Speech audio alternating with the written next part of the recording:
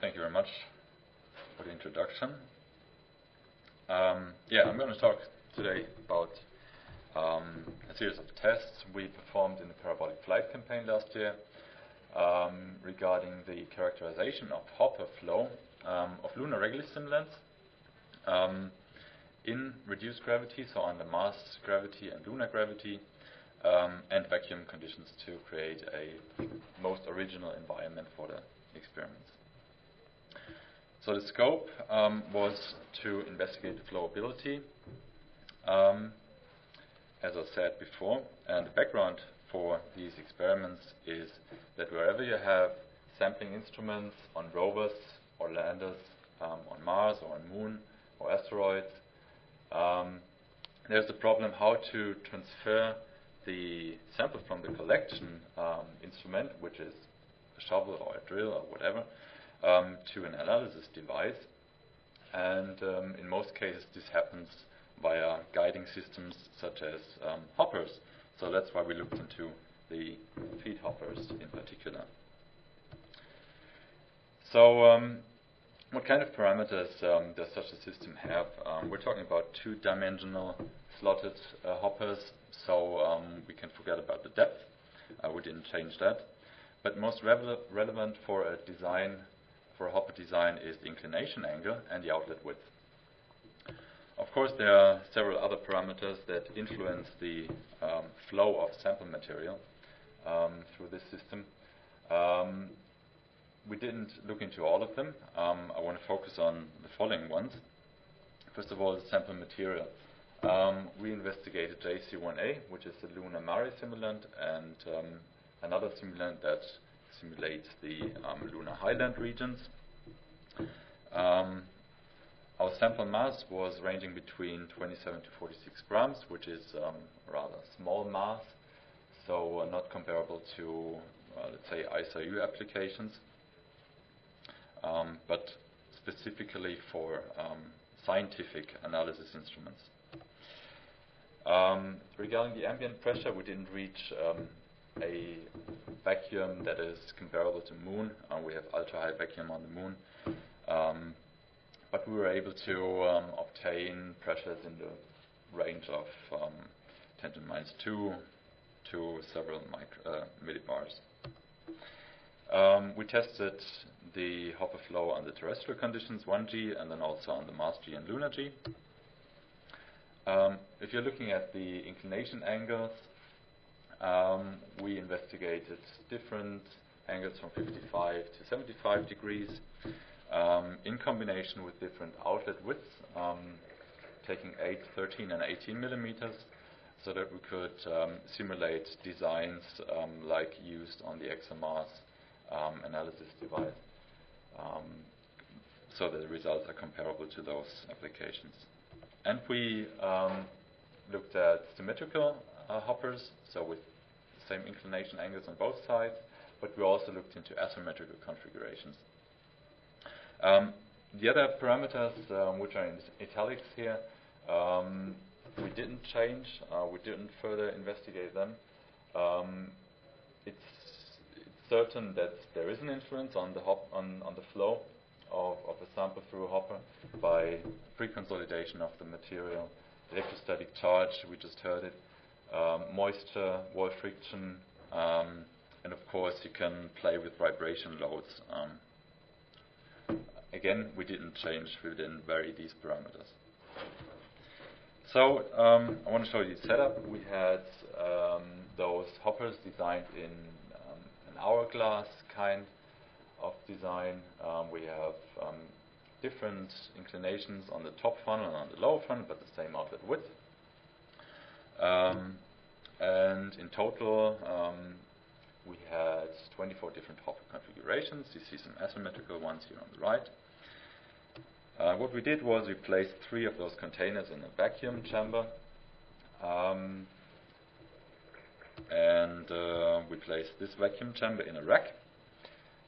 You see that's mounted on a horizontal axis, so you could rotate the whole assembly, and it's evacuated. You see the manual valve on the top.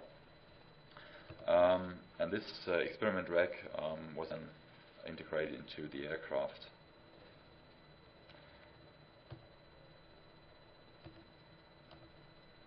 So, summing it up, we had 24 different hopper configurations, 2 different Lunar Regolith Simulants. We flew a total of 124 parabolas, including 4 flight days with 13 Mars G, 12 Moon G, and 6 0 G parabolas per flight day. Of course, for these particular experiments, we couldn't use the 0 G parabolas because nothing would flow. And we were able to repeat the experiments 2 to 9 times during each parabola with durations of 20 to 30 seconds. Then in total we had about just over 1,000 measurements. Let's see if these are working. Looks a bit strange. So. Maybe I can show you these views in another way.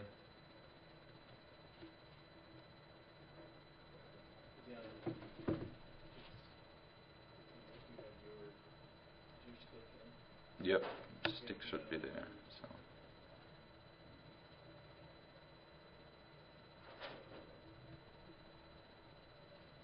Just a second. There it is.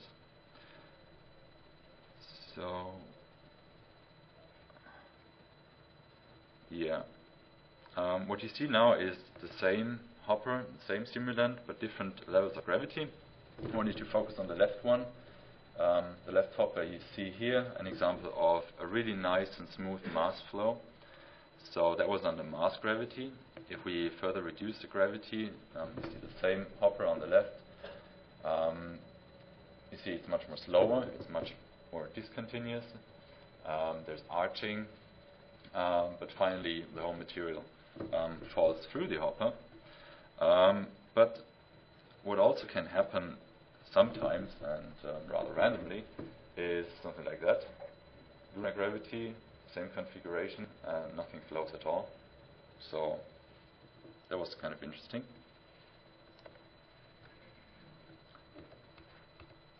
I'm going to show these ones.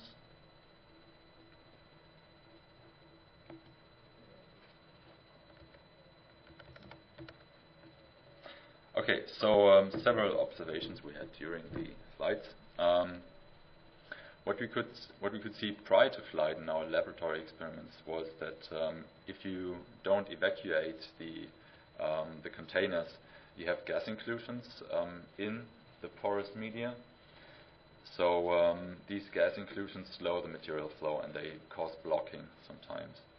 So that was the reason why we evacuated the containers. What you also see is material sticking on the vertical walls and on the inclined walls. So that might be due to electrostatic charge, might be due to residual moisture or just the cohesive forces of the material itself.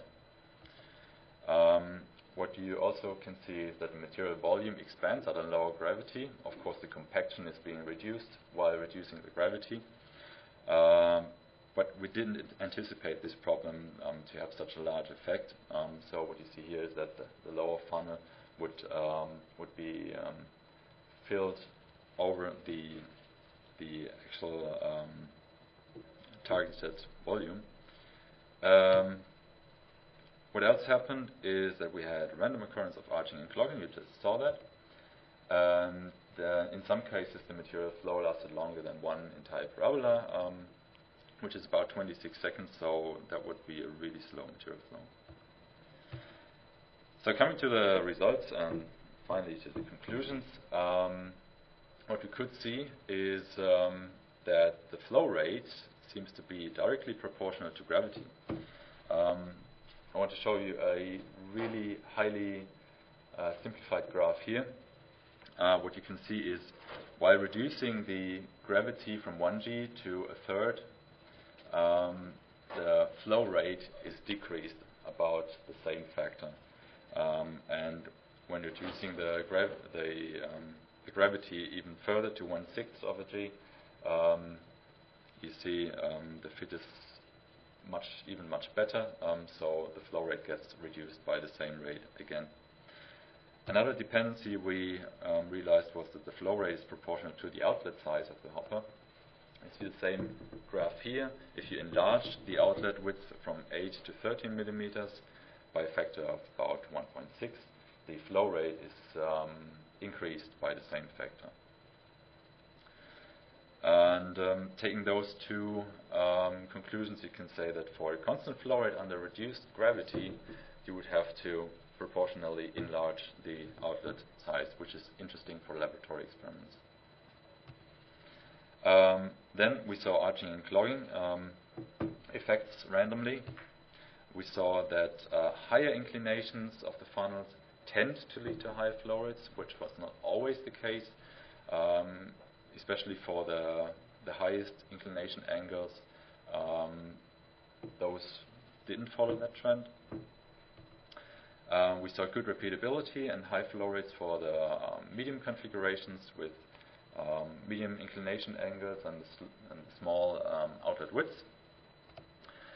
And finally, we saw best repeatability and moderate flow rates, so what you would aim for the asymmetrical configurations, which was quite interesting as well.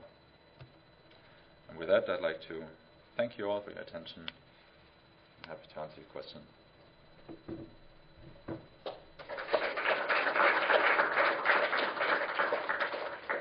Yes, thanks very much. Questions?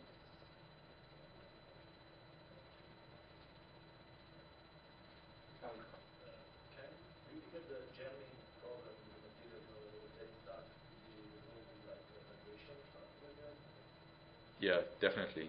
We are currently investigating that, but I mean that's common practice. If you don't know that, or if the material or how it would flow, you just exert vibration to be sure.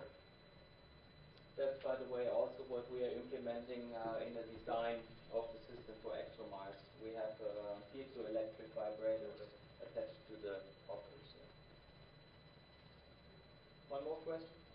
Have you ever thought about doing this with a very simple material as a control that helps you understand the geometry variation?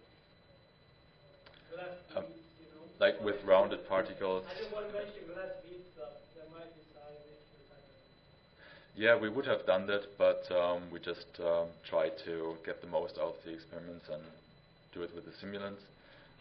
But we can do experiments with reference material and then also validate simulations, for instance. Yeah.